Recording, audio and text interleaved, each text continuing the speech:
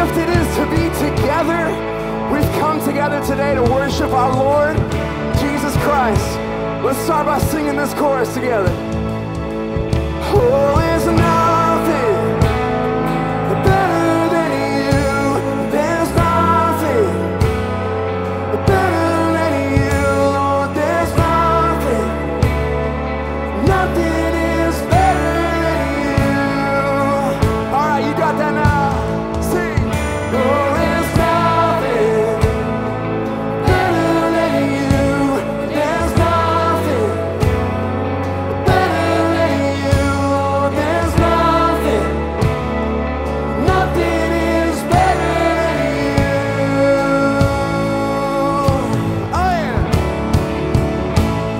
All right.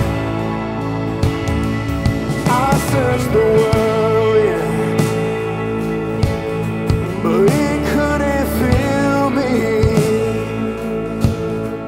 Man's empty praise, the treasures that fade are never enough.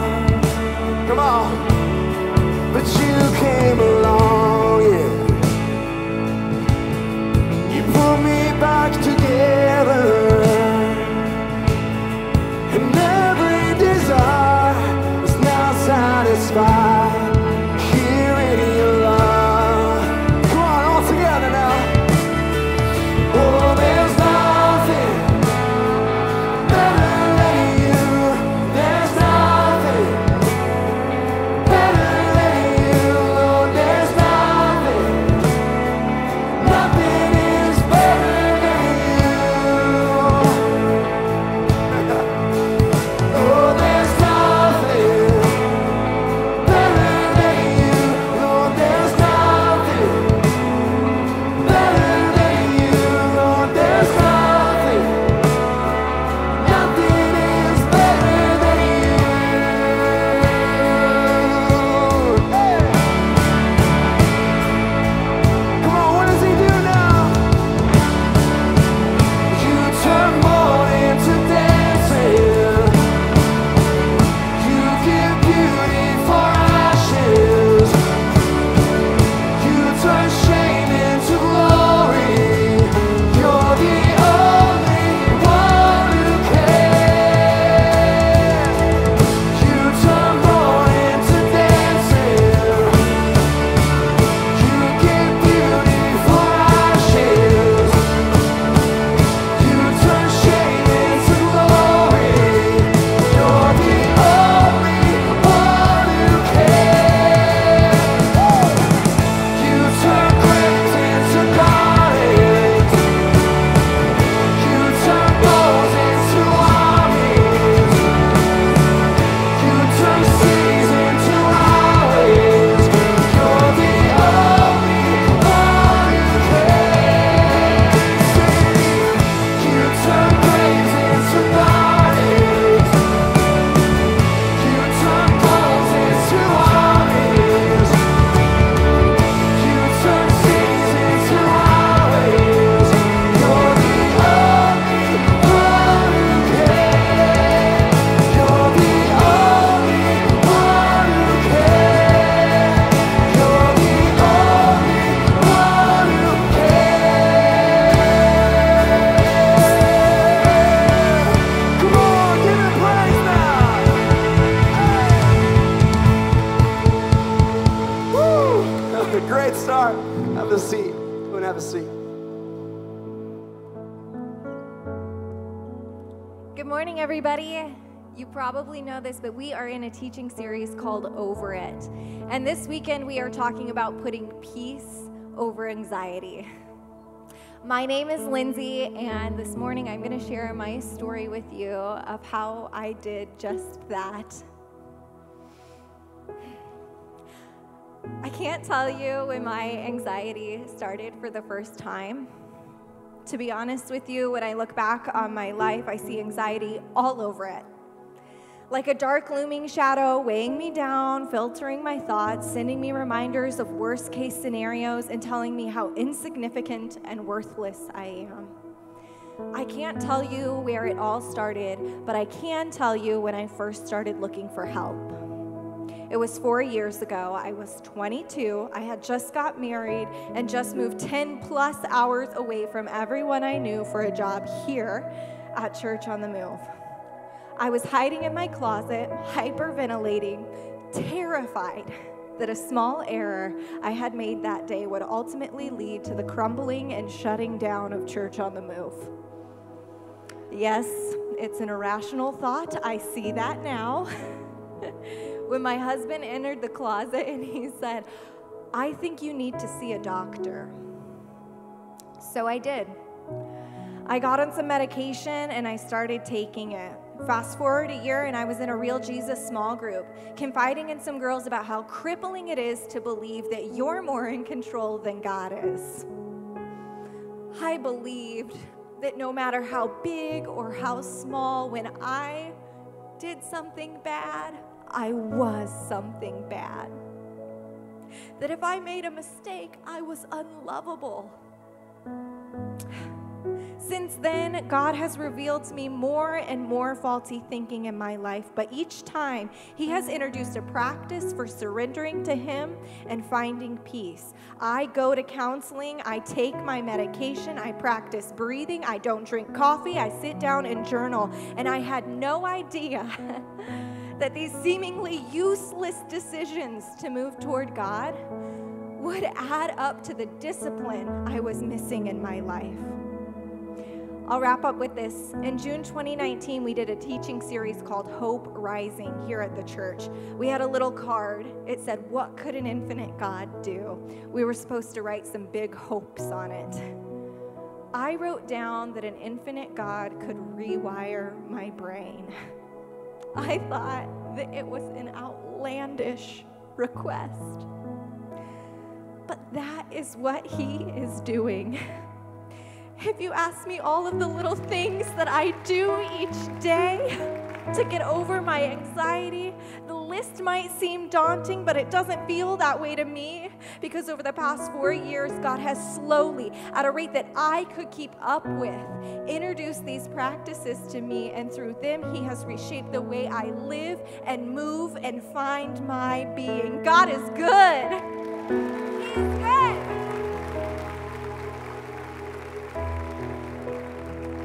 I know what it's like to feel so hopeless that you cannot breathe. This morning we are getting ready to sing a song called Breathe.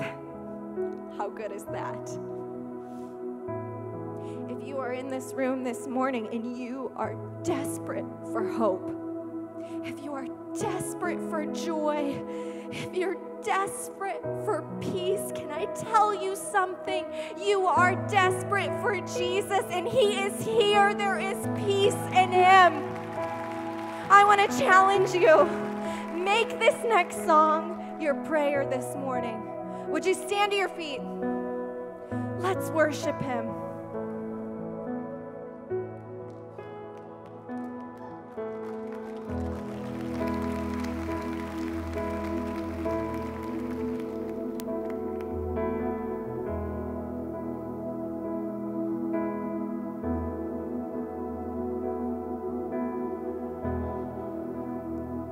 This is the air I breathe. This is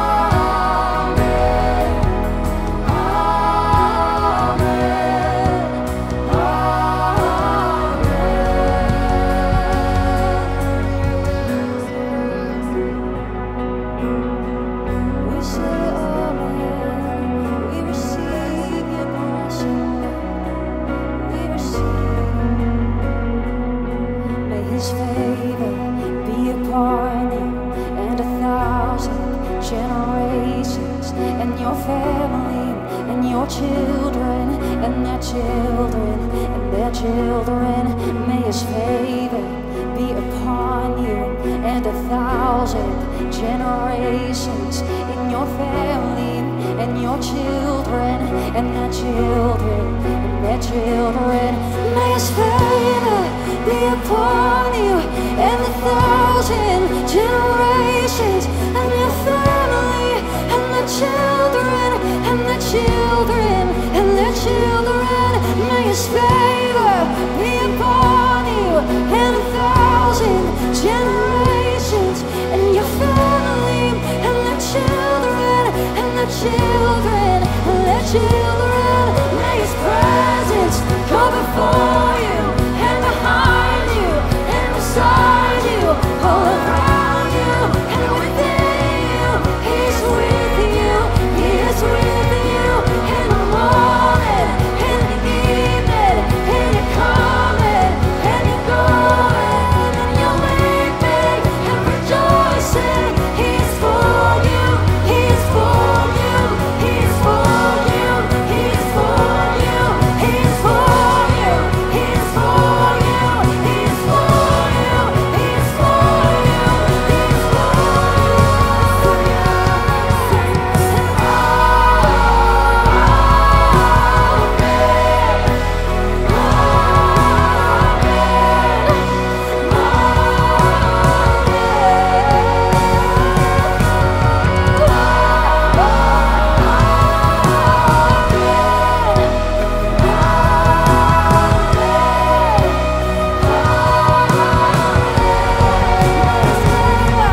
May his favor be upon you, and 1,000 generations, and your family, and your children, and your children, and their children.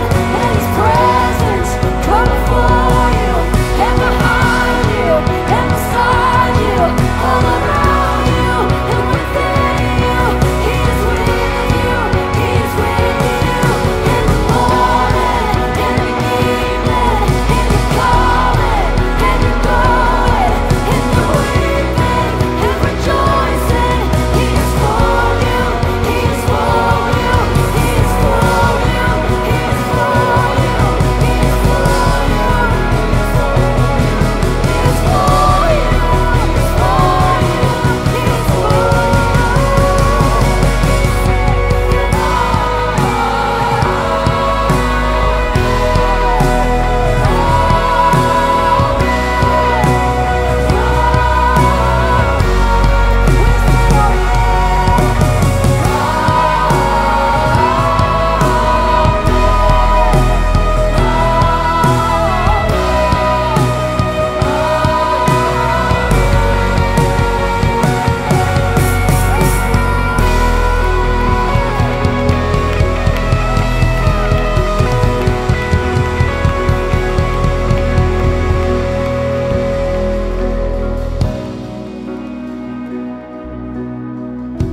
In your business, he is with you.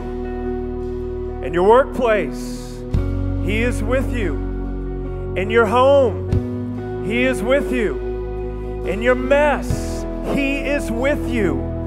If our God is with us, if our God is for us, who can stand against? We're not alone this morning. Whatever you came in here carrying, whatever burden you feel like you're under, you're not alone. Our God is with us. If he could meet Joseph in a prison, if he could find Moses in a desert, if he could show up for David on a battlefield, he can meet you where you're at this morning. Come on, church on the move. Let's give our God praise. Father, we thank you. We worship you. You're so good. Diana, let's sing that last part, just one more, that first part one more time, just the blessing that we sing every week. Yeah, let's sing that together. Make that your prayer this morning. Make his face to shine upon you, be gracious to you. The Lord turn his face toward you Sing it again. Sing it over your family, over your kids, over your business. Sing it. And keep you, make his face shine upon you, and be gracious to you. The Lord turn his face toward you and give you peace. Now let's seal it with amen. Sing amen, amen,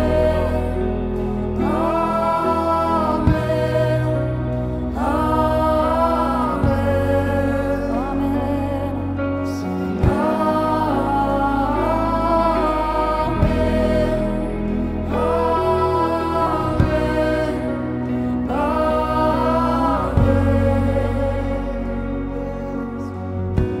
Lord, we love you. We thank you. You never leave us or forsake us, but you're with us. In everything that we face and everything that we're going through, even though we walk through the valley of the shadow of death, we will fear no evil because you are with us. Your face shining toward us. You got a smile on your face and in your eyes because you love us. We love you. We worship you. We praise you this morning in Jesus' name. All God's people said, amen. Come on, church, give God praise one more time this morning before you're done. Yes. And give it up for this band for leading us in worship as well. Thank you. So good. Well, have a seat. Welcome and good morning. If you're new here, my name is Whit, and I am the pastor here. And I'm just so thrilled that you're with us this morning. We are in part 2 of a series called Over It. And here in just a few minutes, Pastor Ethan Vanse, our pastor from Broken Arrow, is going to be preaching to us about how to have peace over anxiety. And I heard the sermon last night. It is incredible. I'm so glad he is preaching this weekend, and you will be too after you hear the sermon. So that's coming up here in just a moment. But if you're new, do me a favor. Grab your phone right over where you're at. Just grab it. And if you're online, you can do the same thing. Grab your phone and text the word new to 23101. First of all, we want to just send you a $5 Starbucks gift card just to say thanks for being a part of Church on the Move this weekend. But secondly, we want to get connected to you. And we know that coming to a big church, it can often feel like you're just kind of a face in a crowd. But that's not how we feel. We want to get to know you, start to hear a little of your story, and maybe help you take a little bit more of a deeper journey into the life of what's happening here at Church on the Move. Now, if you've been here for a while, and maybe you're just not really plugged in yet, but you're looking to kind of take a step and go deeper. And honestly, I think that's one of the best things that you could do at the start of the year. Would you grab your phone and text the word NEXT to 23101? What that's going to do is connect you with our Next Move team. And the Next Move is simply the way that you get connected at Church on the Move. It's a way to take a big church and make it a small church. It's a little bit like entering a 6-lane highway when you're first learning how to drive coming to Church on the Move. It's a little bit intimidating. Feels like, it's a little bit scary to merge into all that traffic. I get it. That's what the Next Move is all about. If you will text NEXT to 23101, we'll connect with you and help you get connected to what's happening at Church on the Move. So do that. And that's really what this whole season right now is about. It's about taking next steps and engaging. I can tell you, your 2021 will be so much better. Forget what happens out there in the world. Forget all the crazy that goes on. It'll be better for you, I promise you, if you'll make a determination right now to take a step and get engaged and be a part of what God is doing. And it's not just so that we can have big numbers at our church, but honestly, this is what the church is about. It's about deepening our community and getting into relationship with each other. And one of the ways that we do that is through small groups and mid-sized groups. And we've got a lot of those launching right now. And my good friend Chris Munch put together a video to kind of tell you a little bit about all that's happening with our groups right now. So check this out. Well, hello everyone, Chris Munch here. I wanted to talk to you about something fresh and new happening with our groups here at Church on the Move this year. Starting Wednesday night, February 3rd, Church on the Move is launching 5 new mid-sized groups. What is a mid-sized group? A mid-sized group is a group of small groups that are all linked together that make up a bigger group, or some might even call it a mid-sized group. So it's a great way to get to know people at your table, but you're also engaged in a larger group as a whole. So you really get the best of both worlds. And here's the cool thing. We are actually able, for the first time, to provide on-site childcare for these groups. That's right, parents. Bring your kids. It'll be awesome. So what are the 5 different groups? Well, we've got a group for the men of Church on the Move. We've got a group for the women of Church on the Move. We've got a group for the parents of Church on the Move. We've also got a Genesis Bible study group where you can dive deeper into Scripture. And we also have a mid-sized group going through Church on the Move's Real Jesus curriculum. I'm excited about all of the groups, but especially the Real Jesus group because I have the honor of co-hosting the group with my good pal, Lindsay Vigil. Now, this week, I had the opportunity to sit down with myself and hear a little bit more about the vision behind a Real Jesus group. So check it out. Well, here we are, Chris. Thank you so much for getting me on your schedule. Thanks for taking the time. I know you're super busy, highly sought after. Thank you so much for being here. Oh, my pleasure. You know, I have to be honest. I'm kind of embarrassed to say this, but I'm a bit of a fan. Kind of been I've always admired you from afar. Like now you're gonna make me blush because that means a lot. Coming from you. Mm-hmm. Yeah. Well, let's just jump right in. Tell me what is the Real Jesus? What's this group gonna really be about? I think it's gonna be really good. Wow. That is so good. Well, that's our time. Chris, thank you so much. Oh, well, hey, no, my pleasure. Thank you. No, I hope you're as excited about this group as I am. For more detailed information about all of our mid-size groups, go to churchonthemove.com/groups or just text midsize to 23101 and do not forget to sign up for free childcare.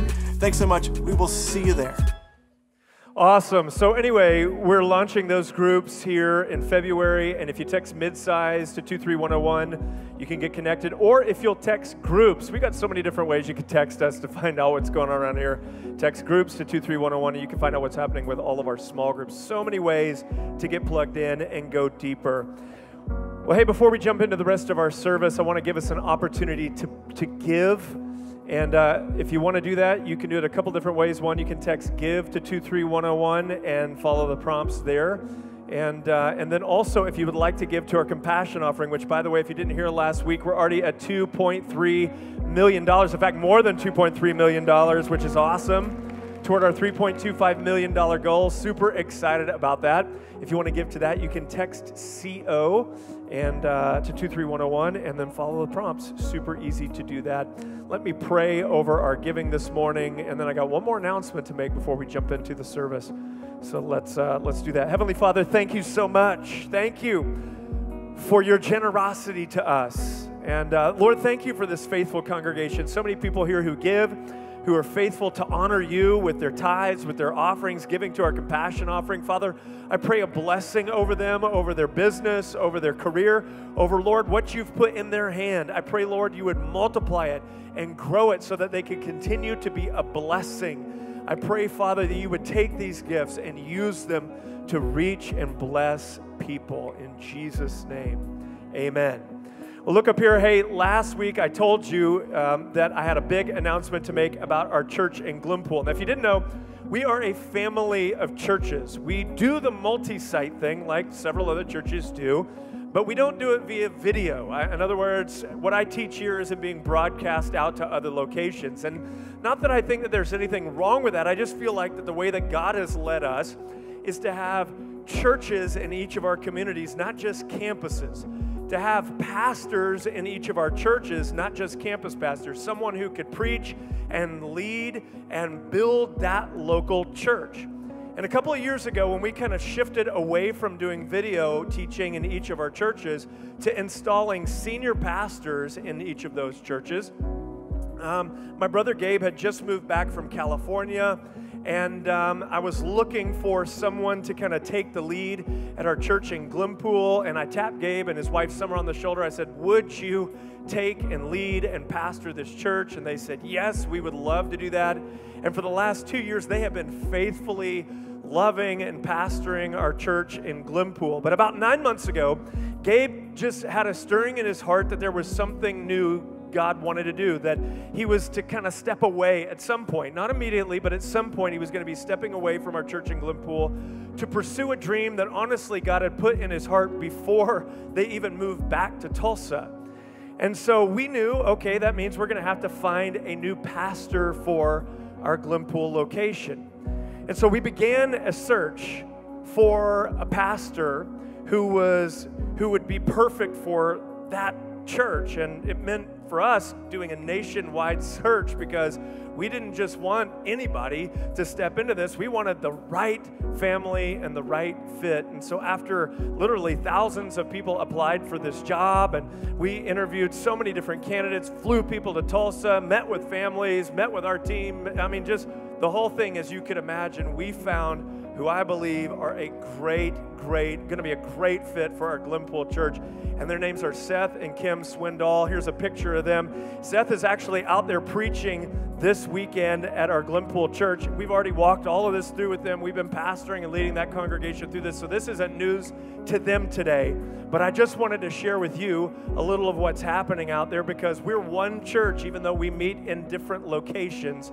And so Seth and Kim are stepping in out there. They got 5 beautiful daughters, and we are so thrilled to have them be a part of our Church on the Move family. You'll get to meet Seth.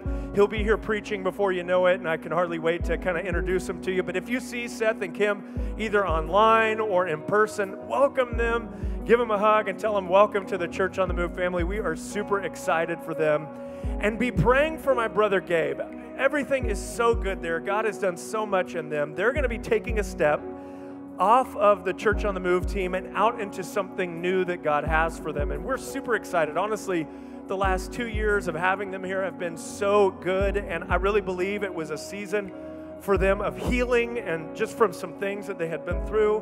And as a family, we have never been better, tighter, closer. God is good, and I'm so thankful for their season and for their faithfulness here in Church on the Move. And you'll see and hear from Gabe and Summer again. They're not gone, but they're pursuing their next and what God is doing there. So we're really excited about that and excited about Seth and Kim coming on board. So I wanted to share that with you this morning. God is good.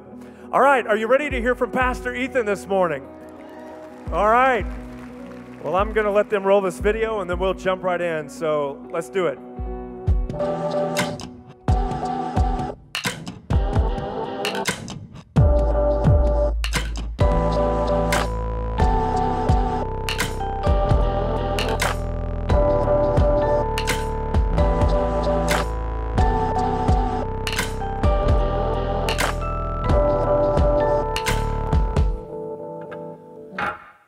Hey, good morning, Church on the Move. How you doing? It's great to see you. Hey, if you're grateful and thankful to see the hand of God on our churches and God moving and God providing in one of the craziest seasons ever, would you just make some noise? Put your hands together. Let's fill this place with some praise to our God. I can't tell you how excited I am to see what God is doing, not only in all of our churches, but specifically in this church. As many of you know, I grew up here. This is home base for me still, and to see what God is doing in you and your families, to hear the stories every week of life change, to hear from Pastor Witt and Pastor Lee and the team about what God is doing in your lives is absolutely phenomenal. I still love Church on the Move Broken Arrow a little bit more, but just this much more. Come on, you know what I'm talking about. We're so glad to be with you today. Thanks for being so gracious and helping us do what we're doing out at Church on the Move Broken Arrow. Everything that we do at our church is a reflection of what God is doing in your church. So everything that is good, every praise report we have, every bit of ground gained for us is ground gained for you, and a little jewel in your crown in heaven for what God is doing through you in us, and we're so grateful. I want to ask you a question this morning.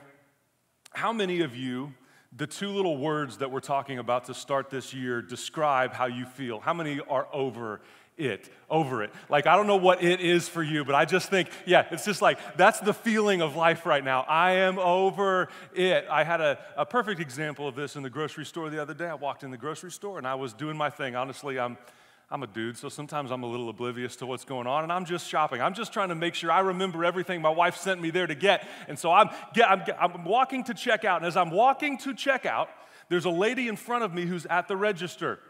And she turns around, scowls at me through her mask in her eyes. She pulls her mask down a little bit. She says, "Son, please back up," to which I realize I have gotten to about 5.5 feet away from her. I think I was like 5.527 away from her, and my toes were on the edge of the little red circle, to which I said, "Hey, I'm sorry, I wasn't, certainly, want to respect your space, and I understand we're all processing this differently." I said, "Absolutely." So I back up a little bit, and as I'm backing up, a big burly dude behind me with a shopping cart rams my legs. I'm not talking about a love tap or a bro nudge. I'm talking about a full-on battering ram to the door. Bam, to my calves, and said, "Bro, move up." What do I do? Offend the nice little lady in front of me or get in a fight with the burly dude behind me? I don't know. I can't, and this was just a perfect example of how life feels today. I can't get close enough. I can't stay far enough away. I can't vote right. I can't look right. I can't think the right thoughts about a vaccine or about the election or about our economy. I can't have the right color of skin. I can't do anything right. So what do? I'm just always stuck in the middle, and I'm over it. Come on, somebody. You know what I'm talking about. Now,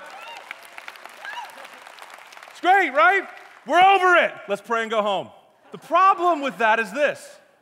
The problem with that is that it's one thing to feel over it. It's another thing to get over it. It's one thing to be fed up.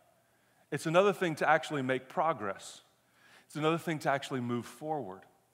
And so what I love about how we're starting our year is that we're taking each week to look at some of the most specific places where some of the most personal things that impact our life the deepest, we feel over it.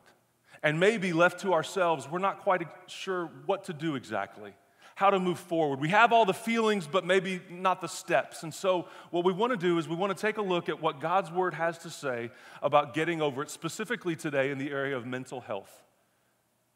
Is it possible for us to have peace over anxiety? And here's what I love about God's Word, is that God's Word is forever settled in heaven. God is the same yesterday, today, and forever. God didn't get to 2020 or 2020 and go, "Oh, you know that book we gave him? Guys, we need a new one. That one's not going to work anymore." We know everything that you need for life and godliness is contained right here. And so if we carefully look at God's Word, there is an answer for everything that we're feeling over. Every place where we feel frustrated and we don't know what to do, God knows exactly what to do. Amen? So we're going to take a look today at, I believe, one of the most pivotal verses and passages on mental health, specifically anxiety. And we're going to take a look at Philippians chapter 4, starting in verse 4. These are the words that Paul wrote about this subject specifically. Now, I want to just take a second before we read this passage and just address the idea of anxiety for a second. Anxiety is a very real thing. Each of us deal with stress, depression, anxiety, feelings of worry in different ways. Some of us deal with them on one extreme side of the spectrum where it's actually, maybe for you, it's affected you at some point in your life physically. It's caused you to have a panic attack. It's caused you to have feelings of the world being overwhelming and you're not sure what to do. It's caused you to close life in on yourself, to hide from the world. I have friends who have been rushed just in the last year to the hospital thinking they're having a heart attack. Young guys, only to find out that it's not a heart attack, it's a panic attack. That the stress they were dealing with caught up to them in such a way that it caused them to have a physical response to what was happening internally. Others of us deal with stress, on a little bit of a lighter level. We're optimists. Maybe you're like me, I'm an optimist. And so when it comes to the idea of anxiety, I feel a little bit like, hey, let's not talk about it at all because it's all just going to work out. It's going to be just fine. Why do we even need to talk about it? Let's just keep moving forward. Others of you are pessimists and you're thinking, Ethan, it doesn't matter what you say because it's all falling apart. We're going to hell, the handbasket. Doesn't matter what you say. It's all going to be horrible. So wherever you fall on the level of stress or anxiety, I want you to know today that God's Word and God personally takes this very, very seriously. He cares about what you care about. He knows what's going on in your heart. He knows where you're hurting. In fact, I know from talking to several friends that we have people attending each of our churches this morning and several joining online that this is the first time you've been back in church in a long time because of some social anxiety that you have. some things that you're dealing with internally. And I just want to tell you, we're so glad that you've leaned into this conversation. We're so glad that you're here. I believe God wants to do something in your heart and speak to you personally. And as we do, I just want you to hear that wherever you're at, God has an answer. You're not too far down the road in this that God can't help you. So here's what Paul writes. Philippians chapter 4 and verse 4. He says this. Now, keep in mind, when Paul writes this, Paul is writing maybe the most pivotal verses on joy, peace, and happiness in all of the Bible. But Paul is writing these verses from prison, meaning that what Paul writes here, Paul is not sitting next to a fireplace in a cozy robe with his comfortable slippers, smoking a pipe, and he's just having a great day, and he goes, "Oh, Jeeves, hey, come over here, grab a quill, my friend, and let's write down some of the wise thoughts that I've had in my old age for those Christians." I don't know why Paul is British all of a sudden, but Paul's not sitting in comfort writing these verses. Paul is in solitary confinement with scars on his back from being beaten. He's been ridiculed. He's been ostracized. Paul has been mistreated and misunderstood. Paul is in the lowest possible place that he could be physically, but yet he writes some of the most spiritually rich verses in all the Bible, which ought to give you the first clue to your answer for peace. That peace is not found in your circumstances, that peace starts spiritually, that there's something besides what's happening in the world around us that's actually the anchor and the source of our peace. Paul says this, rejoice, Philippians 4:4, rejoice in the Lord always. Now, we are one sentence, 5 words, right? 5 words in, and I already disagree with Paul. Rejoice in the Lord always? Always. How about always with an asterisk? How about always with like a 2020 clause? How about always except for what you're going through? No, Paul says rejoice in the Lord always. In fact, Paul repeats that same command in the very next sentence. He says, rejoice in the Lord always. I will say it again, rejoice. Paul's a great preacher. I must say it again for the people in the back row. Rejoice in the Lord. Why is Paul saying that? Because he knows Ethan's going to disagree. He knows Ethan's going to go, yeah, that's great for you, Paul, but what about me? And this is why I think it's so profound to understand where Paul is writing this. If Paul can say rejoice in the Lord always, I can say rejoice in the Lord always, no matter what I'm going through. And he says this, let your gentleness be evident to all. It's an interesting thought to throw in to a study on peace. But your gentleness ought to be what you're most known for. And what Paul says is what you're most known for is a great indicator of what's going on the deepest in your heart. So one of the great tests that you can have of your peace level is to ask, what do people around me know me most for? What do people see the most when they interact with me? Am I on edge? Am I angry? Am I angsty? Am I sort of always frustrated with what's going on? Or am I known for gentleness?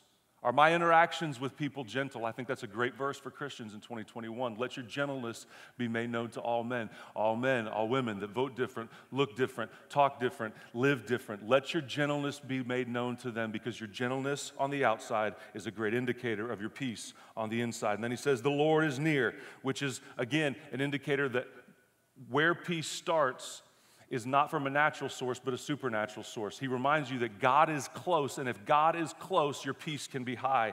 Do not, and then we get to the famous verses. Do not be anxious about anything. It's a pretty bold statement. But in every situation, by prayer and petition with thanksgiving, present your requests to God. And then what happens? The peace of God, which transcends all our understanding or passes over or is superseding all of our understanding, that will guard your hearts and your minds in Christ Jesus. And then Paul says, finally, my brothers and sisters, as if everything else that I've given you is enough to work on for a lifetime, I got one more thought for you. He says, whatever is true, whatever's noble, whatever's right, whatever's pure, whatever's lovely, whatever's admirable, if anything is excellent or praiseworthy, think about such things. Whatever you have learned or received or heard from me or seen in me, put these into practice. And what happens? The peace of God will be with you. Paul says that there is not just a spiritual hope that we have to have peace, but there are actually practical things that you can do in your life, no matter where you find yourself, to allow anxiety to go down and peace to go up. And I'm so thankful that Paul, in one of the worst circumstances of his life, takes time to write these verses to us to help us understand how to follow God when we're not sure what to do. When it feels like we're stuck in the middle and we want to move forward, Paul says, I want to give you a couple of things that will help you take ground in the area of your mental health, how your heart feels, what your mind is going through. I want to help you with this. And the first thing that Paul tells us is this. He says, you have to start thankfully. Start thankfully. Start what thankfully, Ethan? Everything.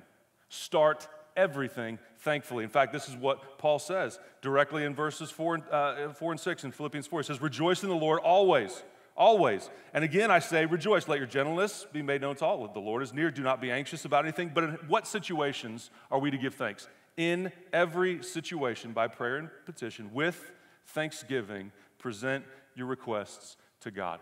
Thankfulness is one of the most powerful tools that a follower of Jesus has to combat anxiety.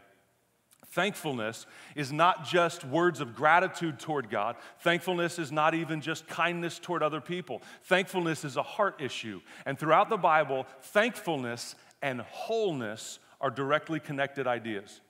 In fact, in Luke chapter 17, there's a fascinating story about Jesus healing 10 lepers. And just the fact that Jesus heals 10 lepers is a remarkable thing because let me just Bible geek out on you for a second. As you read through the Old Testament, there's only 2 places where a leper is healed, and one of those places is Moses' sister. Moses' sister had leprosy for 10 hours, and she was healed. Jesus shows up and he says, you think it was a big deal that somebody that had leprosy for 10 hours is healed? Watch me heal 10 guys that have been dealing with leprosy their entire life. In other words, when Jesus shows up, he says that there is supernatural power from God that's available for what you're going through. And so one of the first things that we see is that it should give you confidence to say this. Don't ever doubt, not for 1 second, that God is able to heal what you're going through. You say, Ethan, where I'm at mentally, the things I'm going through, the stress, I don't know if I can get over that heartache. I don't know if I can move past what's happened to me. I don't know if I can get over the stress that I'm feeling. It's too much. Just let me tell you this. Where Jesus is, there is more than enough power for what you're facing. And when Jesus shows up, he heals these 10 guys. And these 10 guys do, I think, what any of us would do. They start running back to life. They go, and they're gone. They're running back to life. And then one of these guys, while they're running away, goes, wait a minute. Maybe instead of running back to everything that's caused me pain and heartache, maybe I should run back to the one that just brought me healing. And so he turns around, he runs back to Jesus, he falls at his feet, and this is what Luke 17:14 says. It came to pass, and they're going, these 10 were cleansed. If you're taking notes, circle that word. They were cleansed. And one of them, having seen that he was healed, turned back and glorified God with a loud voice. He fell at Jesus' feet and he gave thanks to him. He was a Samaritan. And Jesus, having answered, said, weren't there 10 guys that were cleansed? But where are the other 9? Was there none found having returned to give glory to God except this foreigner? In other words, where's everybody else's gratitude at? Then he said to him, rise up and go. Your faith has cured you. Circle that word cured. Your faith has cured you. There's a difference in the verbiage between the 9 who were cleansed and the one who was cured. The King James says that the 9 were healed, but the one who returned to give gratitude was made whole. There's a difference in the level of his connection to God. There's a difference in the level of what God's able to do in his heart. Not because God didn't want to do everything that he did in the one with the other 9, but something that the one did opened up his heart more for God to do more. Thankfulness is not just about you being grateful to God. It starts there, but it is so much more, friends. Gratitude is not God being having a big ego and needing you to pay attention to him. No, thankfulness is a tool that God has given you in order to open your heart for healing. And there's more that God wants to do than just take care of the symptoms of anxiety and the symptoms of stress in your life. God wants to make you whole, and the wholeness that he wants to bring to you is found in your thankfulness. Where do you start thankfully? Everywhere, especially the places where you feel the most stress and you feel the most anxiety. If you will make a practice of starting thankfully, you will find God show up in those moments and begin to lower your anxiety and raise your peace. Let me give you an example. We're going to dismiss service here in a little bit. When we do, you're going to go pick up your kids. Some of you dudes are going to have to go pick up your kids because your wife ended up talking, and you're going to go out there and you're hungry because Ethan preached too long, and you walk out there and you get in line and there's like 10 people to pick up kids in front of you, and you're angry and you're upset and you're starting to feel some of those things, some of those shopping cart moments start welling up in your heart. Here's what I want you to do. Just start thankfully. What could I possibly be thankful for, Ethan? I don't know. Find something. Just find something. Just go, okay, God, I want to be thankful. What can I be thankful for? Thank you that my kids are healthy enough to be in a public place. Thank you that my kids are in a place where they're learning about Jesus. Thank you that there are people who are willing to give up their Sunday morning to teach my kids about God. Thank you that in the middle of a world that has no answers, my family is anchored to a family of faith where we're finding answers for everything that we're facing. Thank you. And all of a sudden, your thankfulness starts to turn something on inside of you. And here's what happens with thankfulness. Thankfulness changes the direction of your heart and your mind. What happened with the 9 is they're running back into life. They got what they thought they needed from Jesus, and they're fine on their own. But the one guy who was thankful changed the direction of his life, and he focused on Jesus. And because he was thankful and his focus changed, everything in his heart changed as well. Thankfulness is what hijacks the direction of your stress, the direction of your thoughts, the direction of your anxiety. So as you're moving through life and you see stress start to grow, the first way that we find healing is not by finding an answer, but finding something to be thankful for. That hijacks the direction that I'm heading. And instead of heading toward more stress, more anxiety, more worry, it turns me around and it heads me back toward Jesus. And I say, I don't know how all the answers are going to work out. But thankfulness reminds me that the same God who worked in the past will work in the future. It reminds me that even though I don't have everything that I want, where I'm at ain't bad, baby. God's done some good things. There are some good things that we can be thankful for. We don't have every answer for how 2021 is going to work out, but I can tell you this, you live in a country surrounded by people who are still trusting God in the middle of chaos. We're still seeking God. We're still crying out to God. And I know that wherever there are people who love God and cry out to God, God shows up and God works. Be thankful you live where you live, around the people you live around, even when it feels like it's falling apart, because God is at work. Amen? Thankfulness changes your direction. But Paul says thankfulness by itself will get you started, but it's not where you stop. He says, so the second thing I want you to do is in your process of being thankful, I want you to turn that thankfulness into a specific prayer. He says, I want you to start thankfully, but then I want you to pray specifically. Pray specifically. What does that mean? It means that as we're going to God, general prayers will get me started, but specific prayers will bring me clarity. This is what Paul says in Philippians 4:6. He says, don't be anxious about anything, yes, but in every situation, with prayer and petition, starting with thanksgiving, present your what to God? Your requests. Present your requests to God. So here's the challenge. In the battle against anxiety, one of the things that throws gas on your anxiety and your stress is avoidance. But yet it's what every human heart is wired to do when it comes to pain. When it comes to things that bother us, hurt us, or drive us crazy, the thing we want to do is avoid those things, especially if you're like me and you're an optimist. It's just like, let's just pretend, let's just hide under the covers and pretend the monster goes away, right? It's like, let's just avoid that. I don't want to go there. But in order to live out what Paul says to do here, to be able to pray a specific prayer, I have to know that there's a specific problem. So specific prayers always require a little bit of silence, solitude, and seeking God. This is really difficult when you're battling a mental health issue, because the thing we don't want to do is slow down long enough for life to catch up with us. But over and over again in the life of Jesus, we see that the crazier things got around him, the more often he withdrew to a quiet place. If Jesus needed to do it, so do I. If Jesus needed to do it, so do you. And one of the things that happens as we spend a little bit of time in silence and solitude is we're able to identify the thing under the thing. Most of the time, what you find is when you're dealing with stress and anxiety, the thing that triggered you is almost never the thing that's really bothering you. And if you want to have peace and deal with anxiety, you can't just deal with the fruit growing on the tree. You have to find out what the root is. So the challenge is, one of the things I want to do the least is actually the most important for me. To take a step back and to go, God, I'm hurting. I'm stressed, I'm anxious, and I'm worried. Will you help me understand what's causing this? What's under the thing?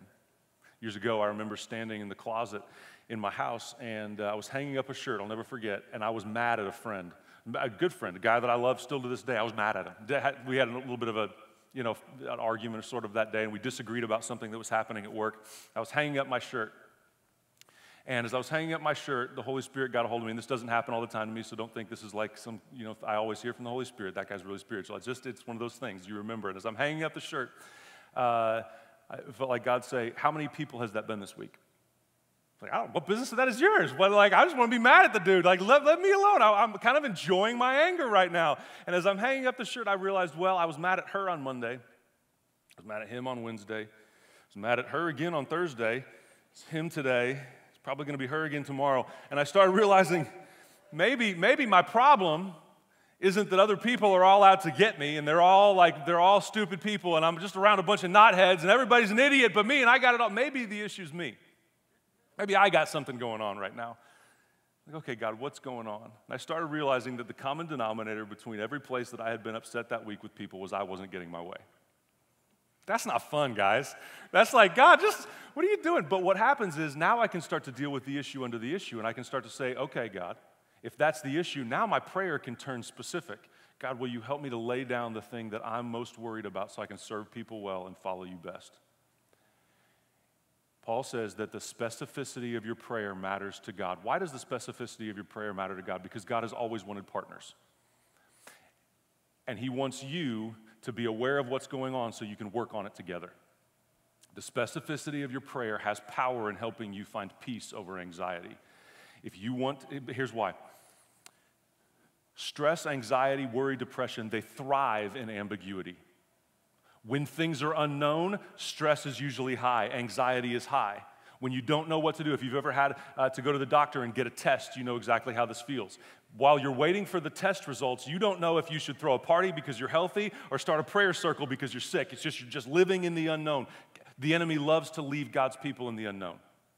Because as long as things are vague, he can keep you from moving back, he can keep you from moving forward, he can just keep you stuck. But the second you can name what it is you're going after, your faith starts to catch fire, you can find a promise from God's word to stand on, you can pray a specific prayer, and you can start to take ground because you know your enemy and you know your strategy, and the enemy hates that. He doesn't want you to do that, so he wants you to stay in the vague, the nebulous, the ambiguity of it all.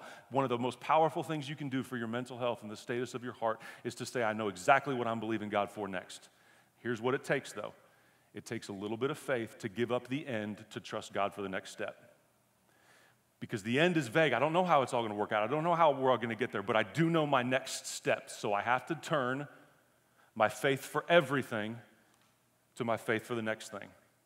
But you'll find when you can name your next step, pray a specific prayer, that you start to have a boldness you didn't have before. You start to have a confidence in God that you didn't have before because I know that God is at work and I know that I've been specific. This is what Psalm 139 says. It says, search me, O God, and know my heart. Try me and know my what? Anxieties. This prayer from Psalms is a great place to start. God, what's going on in here? What am I anxious over? What am I really battling? Because I need to know what to do next. Specific prayers create clarity and confidence. You want to have confidence, you want to have clarity in your walk with God. Pray specific prayers. And the last thing Paul says is he says, I want you to meditate intentionally. So it's one thing to start thankfully. It's one thing to become, confident in my next step and my specific prayer that I'm praying of God. But then what do I do between that and God showing up? What do I do in the middle ground? What do I do in the battleground for my mind and my thoughts? What do I do when I'm battling the faith battle? Paul says you're going to have to be intentional on what you let your mind and your heart dwell on. Because what you let your mind and your heart dwell on in the in-between will determine how much peace you have or how much anxiety rules your heart and your mind. Meditation, scripturally, is not just the process of thinking about things or just mulling something over in your mind. It's actually much more active than that. When we were pastoring in California, I was teaching on meditation, and of course, California, for a lot of people, meditation means something different than it does for those of us maybe that have grown up in the middle of the country and around a lot of people that have gone to church. And this gal came up to me after church and she said, I meditate every day in yoga, Pastor. I'm so glad you're teaching on that. It helps me so much. And I thought, okay, we got some work to do. Listen, yoga meditation, Eastern meditation is actually starting on the right principle, which is I need to be quiet. What we just talked about. There's power in just that moment. However, Eastern meditation is the process of emptying myself so that I can fill myself with myself and focus on myself and be my best self and help myself and be more of me and the best me I can be. And it's about refilling myself with myself. The problem with that is yourself is the problem. You don't need more of yourself. You need something different. So meditation scripturally is different.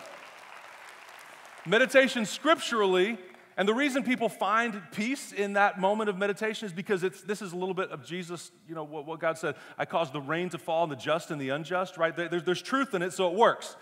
But there's more. It's not enough just to empty yourself. You have to refill yourself with something.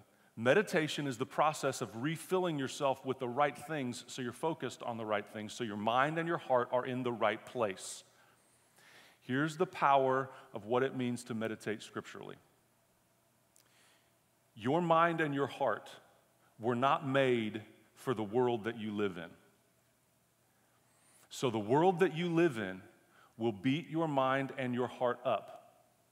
So what you allow your mind to stay on and your heart to dwell on will determine how fragile, how breakable, and how hurt your mind and your heart get. Let me illustrate it this way. I brought some eggs with me today. These are, just for those of you in the audience that care, these are hens that are free to roam, nest and perch in a protected barn. I think they're prayed over every night, anointed with oil. These are good eggs. Okay. Now here's what I'm going to do. This is so silly. There are a bunch of different ways I could illustrate this, but this is the way we're going with this morning. All right, come on, somebody. Here we go. Okay. So what I'm going to do is I'm going to balance this egg on the end of my finger. And you should know this going in, I'm really good at balancing things. It's just a gift that I have. I can juggle lots of things like that. So how many of you think I'm going to do a good job of balancing this egg on the end of my finger? Y'all don't believe in Ethan, let's just pray and go home. I told you I'm really good at balancing things. How many of you after that little pep talk think I can do it, think I'm going to pull this off? I'm not. It's not going to be good. Okay. We're going to balance this egg on the end. I wish I had like a drum roll. All right, here we go.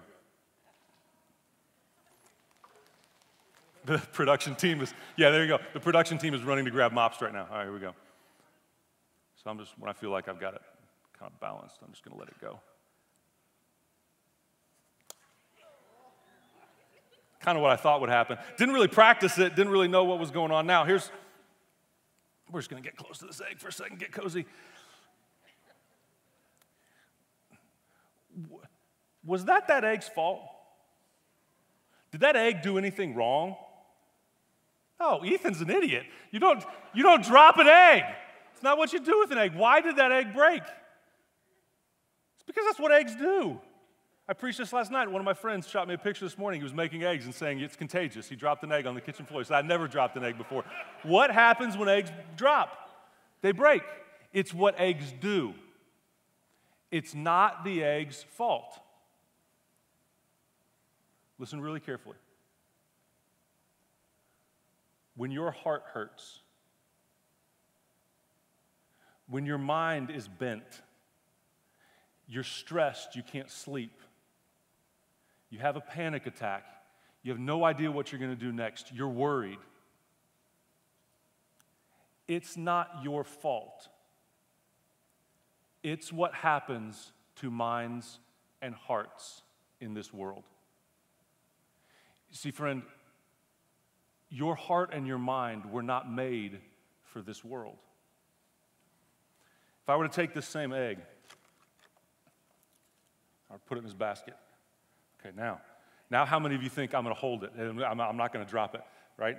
It's like, of course I'm not, right? Now watch. I can put it in here. We can do the same drum roll, right? We can get just the same amount of tension in the room. Like, oh my gosh, what's going to happen to the egg? I don't know what's going to happen to the egg. I can hide it in here. I can put it in here. I can put it right up here on this thing. Put it right up there. I can just watch it. We're going to be here all day. It's going to be the longest service ever. Nothing's going to happen to the egg. Now, did anything, that's not a magic egg. It's the same eggs that were in that thing. Did anything change about this egg? Nothing changed about the egg. The egg did not suddenly become made of steel. The egg did not suddenly change its form. The egg did not suddenly find a new boldness and a new strategy for surviving the fall. The only thing that changed about the egg was where it was held. That's it. Many of us struggle mentally and spiritually because we're trying to change what we're made of. The answer for mental health, the answer for what you're going through, the answer for your mind and your heart is not suddenly to be made of something different so you can survive this world. The answer for you is to change where your mind and your heart are held. And I believe God brought me here this weekend to tell somebody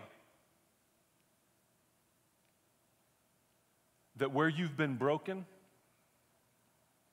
where you are struggling, where you are hurting, where you've been abused and you're afraid to trust people, where you've let yourself down and you're not sure you can move past it, the places when you get quietest, you feel the worst, the bruises that you have on your heart, listen, they're not your fault.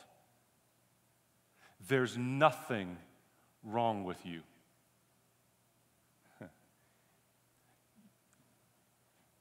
You were made to be fragile. You were made to be gentle. Your heart was made to be soft. You were made for Eden. You were made to be naked and unashamed. You were made to live for eternity in a city where the streets are made of gold.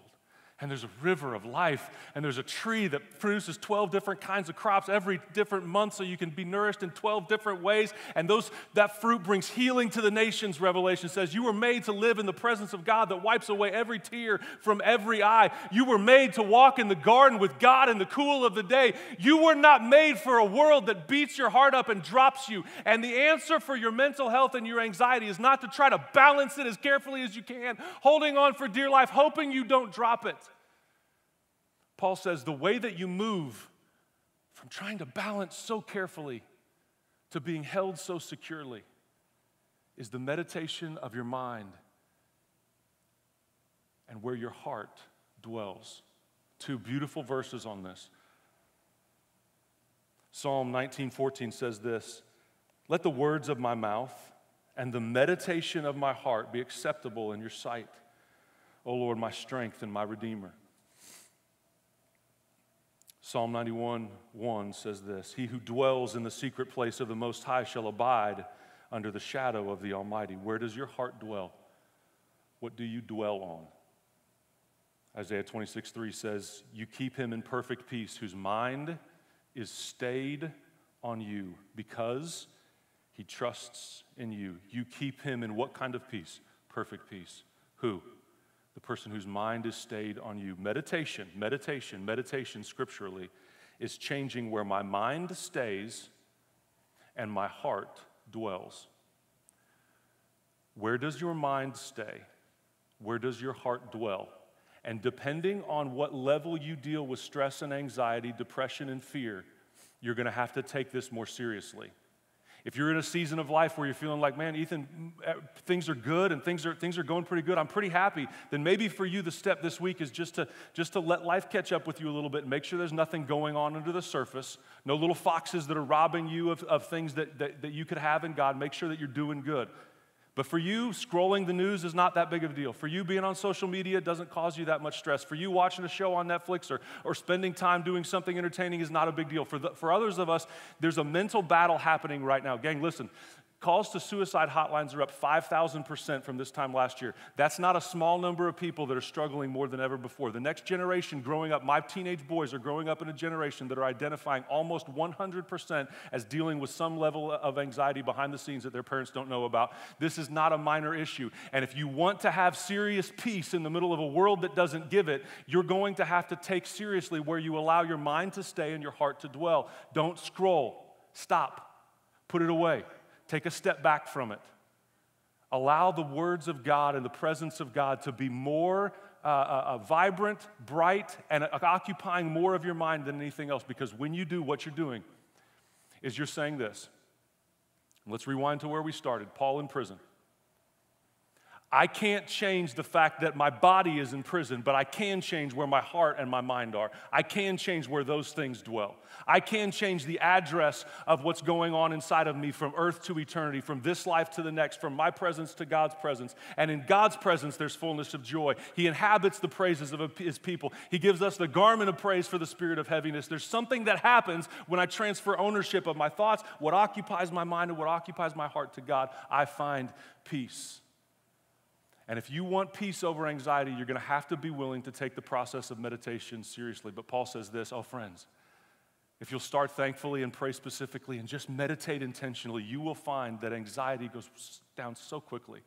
And the peace of God that passes all understanding will guard your heart and your mind in Christ Jesus. Cast your care on him, Peter says, for he cares for you.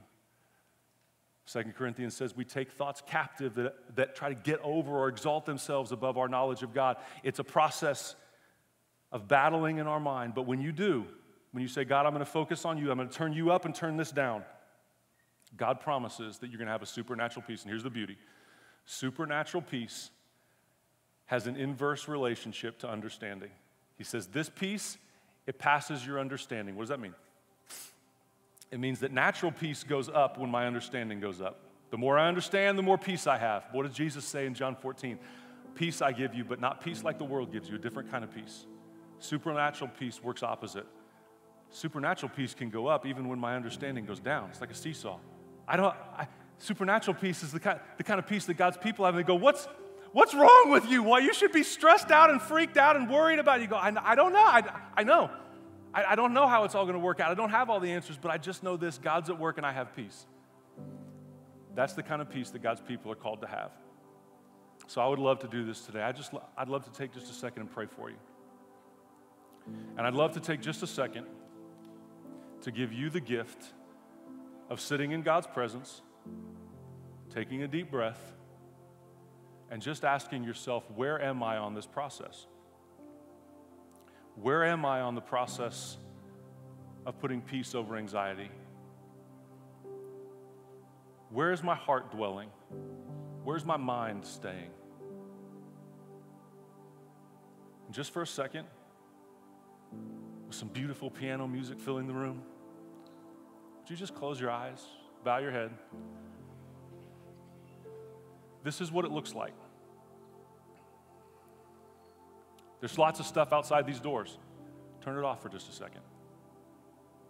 There's other stuff to think about. There's like your phone's buzzing in your purse and your foot itches. I get it. Just for just a second.